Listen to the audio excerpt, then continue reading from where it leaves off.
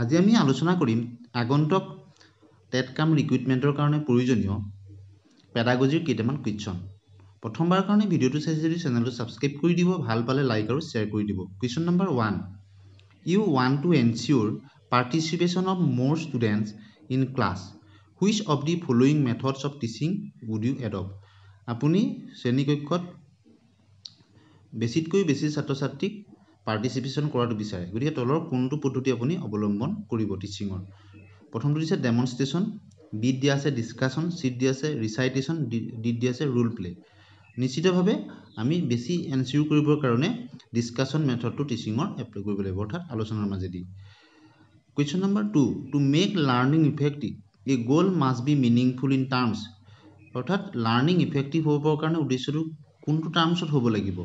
প্ৰথমটো দিয়া আছে অবজেক্টিভ অফ দি কাৰিকুলাম, বিত দিয়া আছে ইণ্টেলেকচুৱেল আইডিয়াছ, চিত দিয়া আছে ষ্টেণ্ডাৰ্ড অফ আদাৰ্ছ, ডিত দিয়া আছে দি নিডছ এণ্ড পাৰ্পজেছ অফ ষ্টুডেণ্টছ, অৰ্থাৎ ছাত্ৰ ছাত্ৰীৰ নিডছ এণ্ড পাৰ্পজেছৰ ভিত্তিত হ'ব লাগিব। অপশ্যন নম্বৰ ডিটো correct. Question number 3, which of the following items of information R important about students two motivate them for studies? তেওঁলোকক মটিভেট কৰিবৰ কাৰণে কোনটো প্ৰয়োজনীয়? লাৰ্ণিং ষ্টাইল, সেইটো প্ৰয়োজনীয়। পাৰ্চনেলিটি, সেইটোও প্ৰয়োজনীয়। ছ'চিঅ' কালচাৰেল বেকগ্ৰাউণ্ড, ইও প্ৰয়োজনীয়। অল অফ দি এবভ, অৰ্থাৎ এই আটাইকেইটাই প্ৰয়োজনীয়। Question number 4, blank is the process in which U identify the common aspect of basic relationship in a variety of specific situation, অৰ্থাৎ ব্লেংকত দিয়া is a process in which U identify the common aspect of basic relationship in a variety of specific situation, অৰ্থাৎ ইয়াত correct option হ'ব জেনেৰেলাইজেশ্যন। জেনেৰেলাইজেশ্যনৰ যোগেদি জেনেৰেলাইজেশ্যন is the process in which U identify the common aspect of basic relationship in a variety of situation. Question number 5, if U want to improve the ability to observe in children, অৰ্থাৎ ছাত্ৰ ছাত্ৰীৰ মাজত যদি অবজাৰ্ভেশ্যনটো আপুনি improve কৰিব বিচাৰে, which of the following would U recommend? তলৰ কোনটো ৰিকমেণ্ড কৰিব? প্ৰথমটো দি আছে general interest in subject, developing A framework for experiences, চিত দি আছে শ্বাৰ্পেনিং দি চেন্সেছ, ডিত দি আছে ট্ৰেইনিং মেণ্টেল ফেকাল্টিজ। ইয়াৰ শুদ্ধ অপশ্যনটো হ'ব ট্ৰেইনিং মেণ্টেল ফেকাল্টিজ, অৰ্থাৎ ট্ৰেইনিং মেণ্টেল ফেকাল্টিজৰ যোগেদি আপুনি কি কৰিব পাৰিব? এবিলিটিটো improve the ability to observe in a children. Question number 6, dash is the apex institution involve in the planning and কোঅৰ্ডিনেটেড development of the teacher education system in the country? Teacher education তাৰ apex institution কোনটো? NCT, national council for teacher education.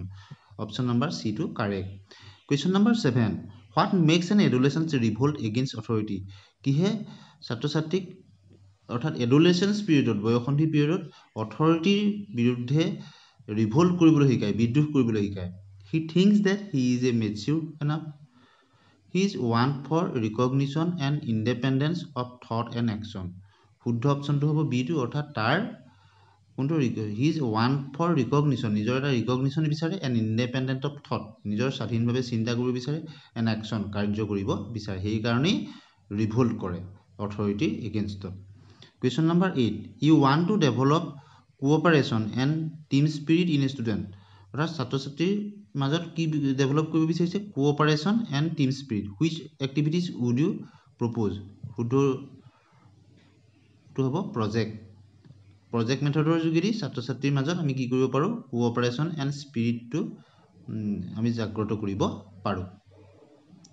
গতিকে question number 9, what is the main purpose of punishment two student?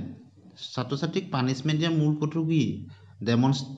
ডেমনষ্ট্ৰেট authority, protect order from doing the same, reform of the অফেণ্ডাৰ, অৰ্থাৎ ছাত্ৰ ছাত্ৰীক পানিছমেণ্টৰ মূল উদ্দেশ্যটো হ'ল reforms দি অফেণ্ডাৰ, অৰ্থাৎ শুধৰণি কৰা, সংশোধন কৰা, তাক ৰিফৰ্ম কৰাটো।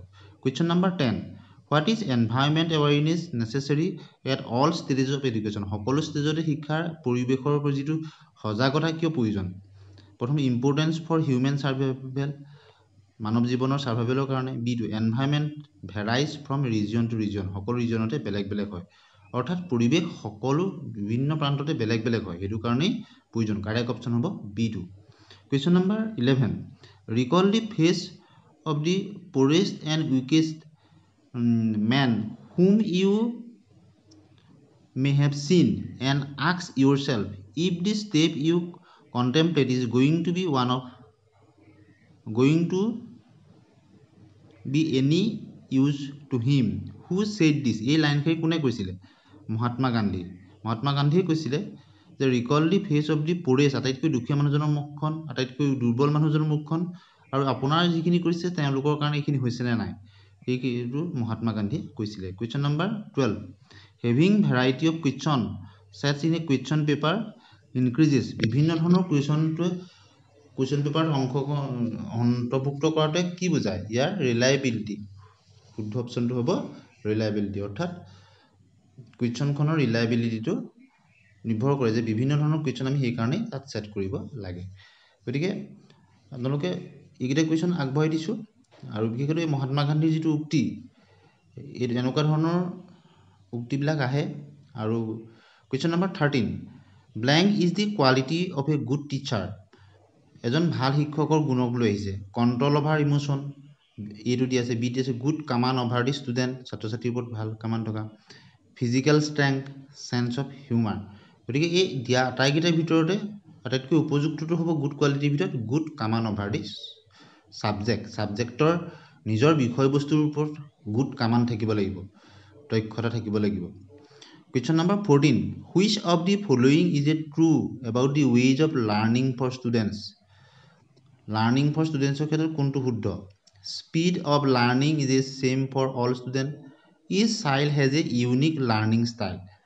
অৰ্থাৎ বিটো শুদ্ধ হ'ব যে সকলো ছাত্ৰ ছাত্ৰীৰে এটা ইউনিক লাৰ্ণিং ষ্টাইল থাকে, সকলোৱে নিজস্ব এটা ষ্টাইল থাকে, ইউনিক, এজনৰ আনজনৰ লগত নিমিলে।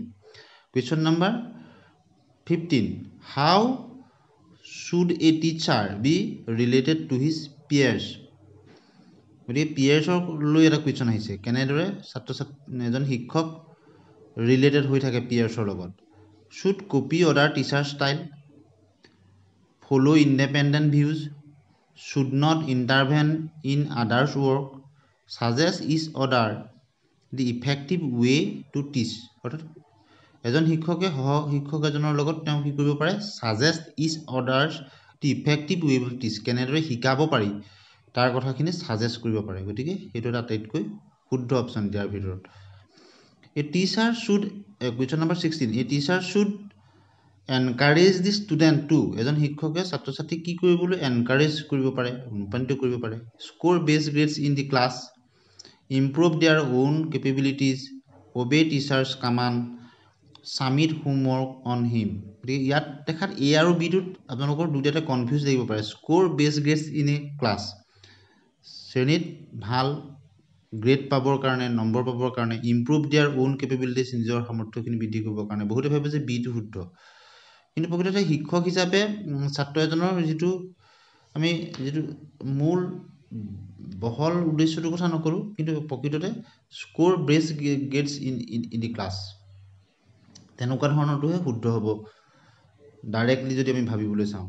ইম্প্ৰুভ দেয়াৰ অ'ন কেপেবিলিটিজ, মানে ক্লাছৰুম চিটুৱেশ্যন এটাৰ ভিতৰত তাক এনকাৰেজ কৰাটো সিমান সহজ নহয়। ক্লাছৰুম চিটুৱেশ্যন এটাৰ ভিতৰত এজন শিক্ষকে প্ৰথমটো শুদ্ধ হ'ব, score best গ্ৰেডছ in the class, অৰ্থাৎ তাত বেছি ভাল গ্ৰেড এটা পাবলৈ অনুপ্ৰাণিত কৰাটো। কিন্তু যদি বহল দৃষ্টিভংগীত চোৱা যায় বিটো শুদ্ধ যেন লাগে, ইম্প্ৰুভ দেয়াৰ অ'ন কেপেবিলিটিজ। ভিডিঅ'টো ভাল লাগিছে যদি লাইক আৰু শ্বেয়াৰ কৰি দিবা। যদি আহোঁ, ধন্যবাদ।